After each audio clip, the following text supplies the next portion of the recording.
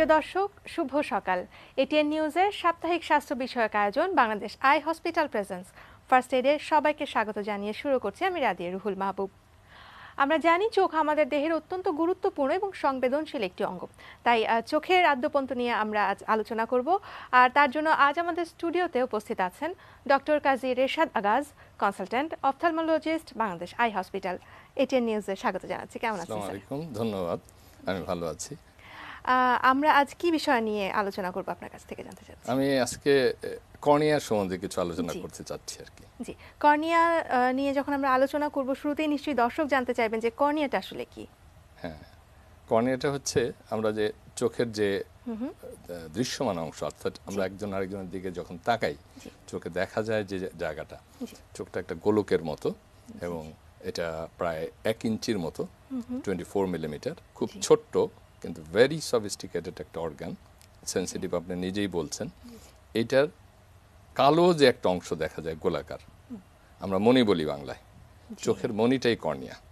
আচ্ছা, আমরা তো মোটামুটি সবাই জানি যে চোখের কোন অংশে কর্নিয়াটা থাকে, চোখের মণিটা থাকে। আপনি যদি আরেকটু বিস্তারিতভাবে আমাদের দর্শকদেরকে জানতে চান। হচ্ছে এই মণিটা হচ্ছে ওই যে গোলক বললাম, চোখ একটা সর্ট অফ বল, একটা গোলকের মতো, যেটা 1 ইঞ্চি, বেশি না কিন্তু 24 মিলিমিটার সামনে পেছনে সাইডে। এই গোলকের সামনের যে দৃশ্যমান অংশ তার 6 ভাগের 1 ভাগ অংশটা স্বচ্ছ কাচের মতো। আচ্ছা, কালো দেখায়, কালো না, এটা আচ্ছা, একেবারেই স্বচ্ছ কাচ। এটার পেছনে একটা চোখেরই আরেকটা অংশ, আইরিস নাম, যেটার মাঝখানে আবার ছোট্ট একটা ফুটো থাকে, যেটা পিউপিল আমরা বলি, চোখের পুতুলি যেটা বলি, ছোট হয় বড় হয়, লাইট সেন্সিটিভ। এইটা রংটাই ব্যাকগ্রাউন্ডে থাকে বলে মনে হয় চোখের সামনের অংশটা কালো। আসলে কর্নিয়াটা হচ্ছে একটা স্বচ্ছ কাচ, যেটা অত্যন্ত পাওয়ারফুল, এবং এটার ভেতর দিয়েই প্রতিসরণ হয় আলো। তারপরে ভেতরে আরেকটা জিনিস আছে, ওটাকে চোখের লেন্স বলে, সেটা দিয়ে প্রতিসরণ হয়। তারপরে চোখের পেছনে একটা সংবেদনশীল পর্দা, ওটাকে বলে রেটিনা। রেটিনায় যে এই ইমেজটা তৈরি হয়, প্রতিচ্ছবি, সেটা ব্রেনে যায়, ব্রেনে যেয়ে ওটাকে আমরা ব্রেন বিশ্লেষণ করে দেখতে পারি। জি জি, কর্নিয়া হচ্ছে ভেরি পাওয়ারফুল চোখের একটা স্বচ্ছ কাচ বলতে পারবো আমরা। খুব পাওয়ারফুল একটি অংশ বলছিলেন চোখের। এই পাওয়ারফুল অংশটার কাজ মূলত কি? এটার মেইন কাজ আমি অলরেডি কিছুটা বললাম, সেটা হচ্ছে আমরা যে দেখি, আমাদের প্রতিসরণ বলে, আলো প্রতিসরণ হয় প্রত্যেকটা জায়গা থেকে, প্রত্যেকটা বিন্দু ডট ডট ওয়াইজ আমাদের জিনিসটা, আলোটা আসে সেখান থেকে, প্রতিসরিত হয়। এই প্রতিসরণ করাটাই হইতেছে কর্নিয়ার চোখের প্রথম যে প্রতিসরণ করার যে অংশ, সেটাই কর্নিয়া বা মণি। এবং এটার পাওয়ার প্রায় 43.5 ডায়োপ্টার। এটা একটা ফিজিক্সের হিসাব, কিন্তু ডায়োপ্টার যারা বোঝে বা অনেকেই জানে, তারা বুঝবে যে এটা কি পাওয়ারফুল একটা কাজ, এবং একদমই স্বচ্ছ। এটা 5টা স্তর, 5টা অংশ, একদম প্রথম থেকে ভেতরের দিকে যদি যাই, বাইরে একটা এপিথেলিয়াম থাকে, তার একটা বেসমেন্ট মেমব্রেন, আমরা বাউমেন্স মেমব্রেন বলি, মাঝখানে একটা বড় মোটা পুরো অংশ থাকে, এটাকে বলে স্ট্রোমা অফ দ্য কর্নিয়া।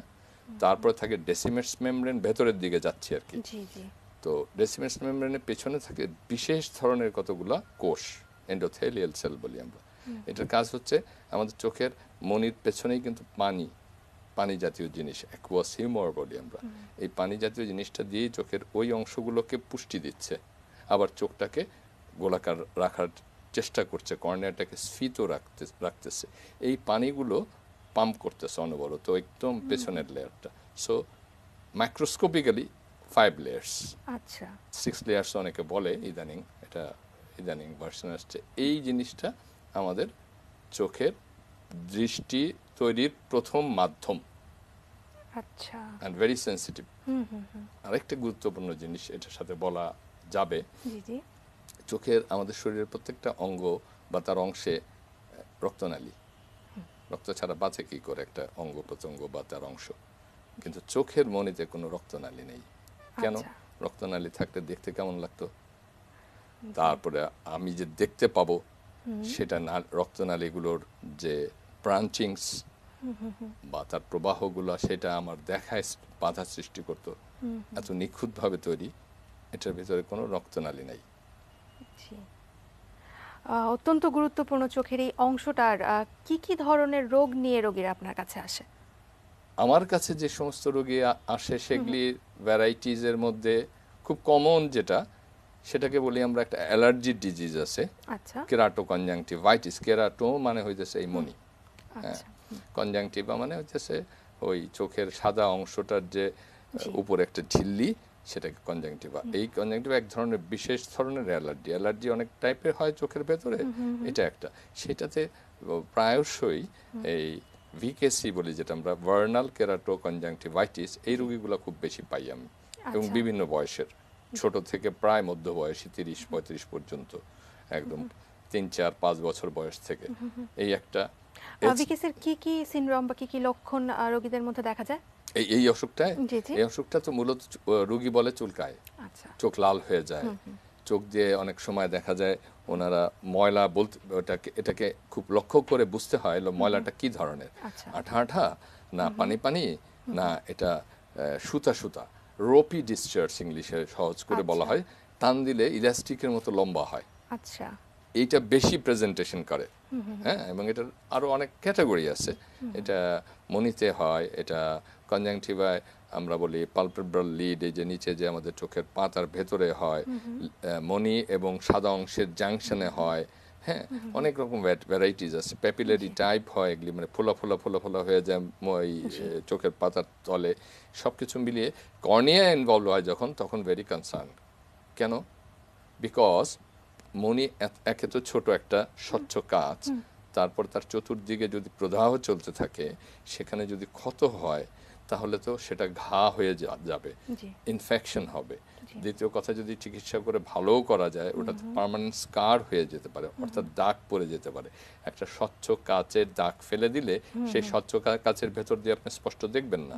তো সময় মতো এবং আর্লি, খুব আগে চিকিৎসা করা খুব জরুরি। এবং এটার অনেক ধরনের পর্যায়ে রয়েছে, পর্যায়ক্রমিক ডায়াগনোসিস সাপেক্ষে এটার উন্নত চিকিৎসা দেওয়া সম্ভব। আচ্ছা, আর কি কি রোগ সাধারণত কর্নিয়া হতে পারে? কর্নিয়াতে রোগ তো আপনার অজস্র। তো আমি যদি একটু সহজ করে এবং স্বল্প ভাষায় বলতে চাই, তাহলে জন্মগত কিছু রোগ আছে। আমরা বিস্তারিতই শুনবো কর্নিয়ার নানান সমস্যা সম্পর্কে। তবে তার আগে প্রিয় দর্শক, একটি বিরতি নেওয়ার সময় হয়ে গেছে, বিরতি নিচ্ছি, ফিরে আসছি বিরতির পর।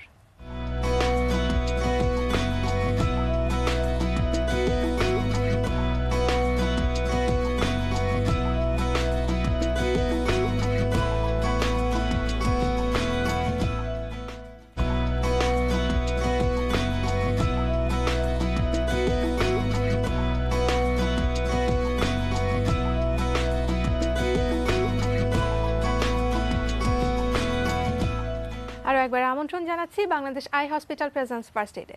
স্যার, কর্নিয়ার নানা ধরনের সমস্যার কথা বলছিলেন। জি, আমরা বলছিলাম সমস্যা তো শেষ নাই, অজস্র সমস্যা। জন্মগত সমস্যা হয়, বড় হয়ে যাওয়ার পরে সমস্যা হয়। আমি যদি একটু স্বল্প সময় বলতে চাই, তাহলে সমস্যার মধ্যে একটা জন্মগত কিছু সমস্যা, কর্নিয়া বড় হতে পারে, কর্নিয়া ছোট হতে পারে। তারপরে জন্মগত কিছু গ্লাউকোমা বলে, গ্লাউকোমা, সেটা চোখের চাপ বেড়ে যায়। এরকম কিছু বাচ্চাদের কর্নিয়া অস্বচ্ছ থাকে, ঘোলা হয়ে যায়, এবং সেটা সময় মতো চিকিৎসা না করলে কর্নিয়াটি নষ্ট হয়ে যেতে পারে।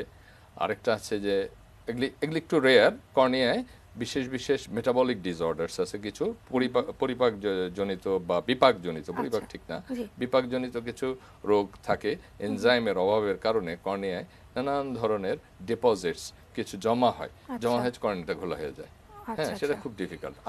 আরো আছে যে ছোটবেলায় কিছু জন্মগত রোগ নিয়ে আসে কর্নিয়া, সে তাতে করে দেখা যায় কর্নিয়ার সামনের থেকে পেছের যে 5টা অংশের কথা আমি বললাম, এর মধ্যে সামনের অংশে, মধ্যের অংশে এবং পেছনের অংশে বিভিন্ন ডিফেক্ট হয়।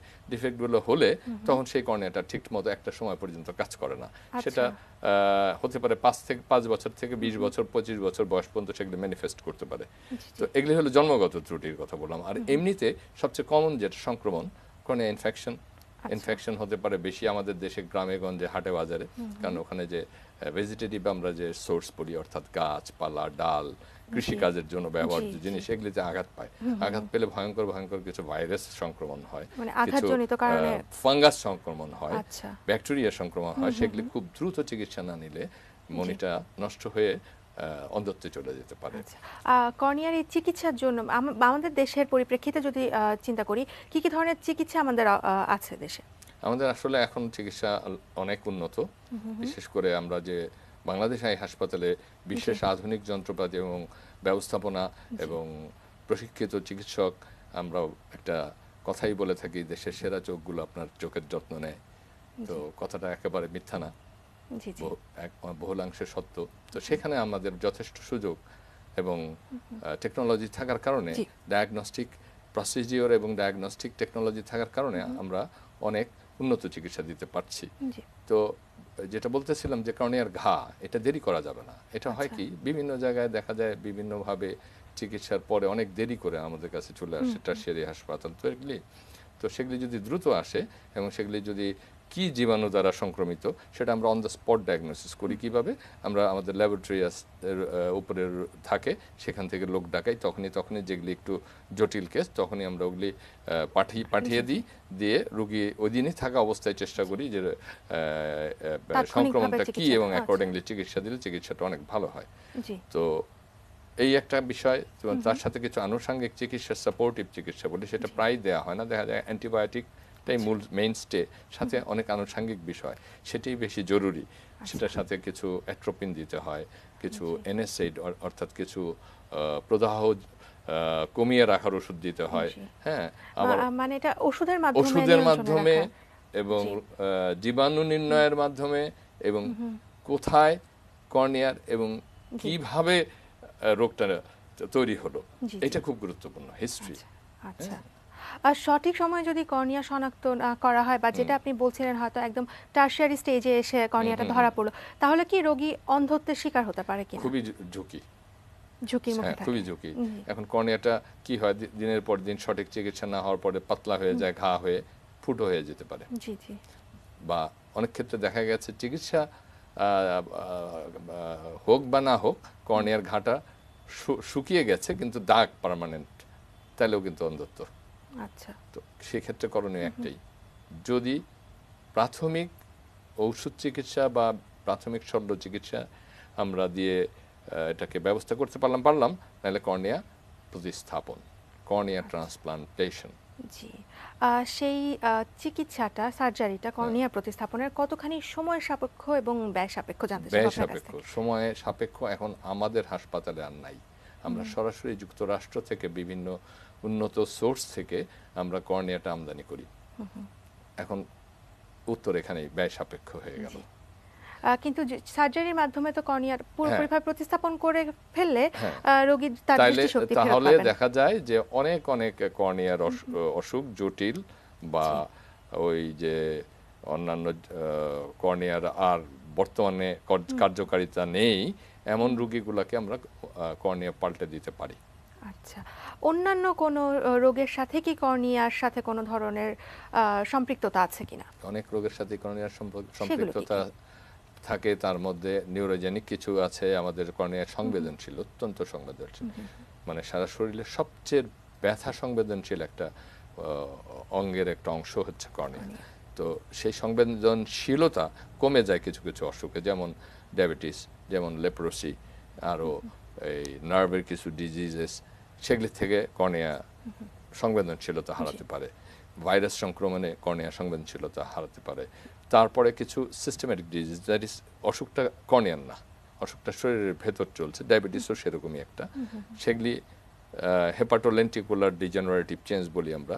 আমাদের লিভারে প্রবলেম হয়, ব্রেনে প্রবলেম হয়, একটা বিশেষ উপাদান কপার, সেটা সঠিকভাবে শরীরে উৎপাদন এবং এটার ব্যবহার হয় না, এটা মনির কিনারে যে জমতে থাকে, কর্নিয়ার কিনারে। এরকম অনেক ওষুধপত্র দীর্ঘদিন খেলে ওটা মনিতে জমতে থাকে। এগুলি হচ্ছে যে সরাসরি কর্নিয়া থেকেই অসুখটা সৃষ্টি হয় না, কিন্তু শরীরের অন্যান্য অসুখ বিসুখের যে এফেক্ট বা ইফেক্ট, সেটা যে কর্নিয়া পড়ে, সেটা সাধারণত গাইড করে ওনারাই, যারা এটা চিকিৎসা করে, যে আপনি প্রতি 6 মাসে একবার চোখের ডাক্তার দেখাবেন। আর আমাদের নজরে পড়লে আমরা তো কেয়ার নেওয়ার চেষ্টা করি। অবশ্যই। আমরা আসলে আমাদের অনুষ্ঠানের একেবারে শেষের দিকে চলে আসছি। আপনি অবশ্যই আপনি বলছিলেন যে 6 মাসে একবার চক্ষু পরীক্ষার কথা। সেই সাথে আপনি দর্শকদের উদ্দেশ্যে চোখ ভালো রাখার জন্য বা কর্নিয়াটাকে সেফ রাখার জন্য কোনো ধরনের তথ্য যদি দিতে চান দিতে পারেন। দর্শকদের জন্য কথা একটাই, চোখ তো একটা সংবেদনশীল এবং অত্যন্ত মূল্যবান। শরীরে কোনটা মূল্যবান না, সবই, কিন্তু দেখতে না পারলে মূল্যটা বেশি বোঝা যায়। তো সেই ক্ষেত্রে চোখের যত্নের জন্য আমরা সাধ্যমতো চেষ্টা করব যে পুষ্টিকর খাবার খেতে এবং পরিবেশটাকে ভালো রাখতে, যাতে করে অতিরিক্ত নোংরা, ধুলা, বালি, সীসা এগুলি আমাদের পরিবেশগত কারণে আমাদের অনেক ক্ষতি করে, কর্নিয়া, মনি, চোখেরও ক্ষতি করে।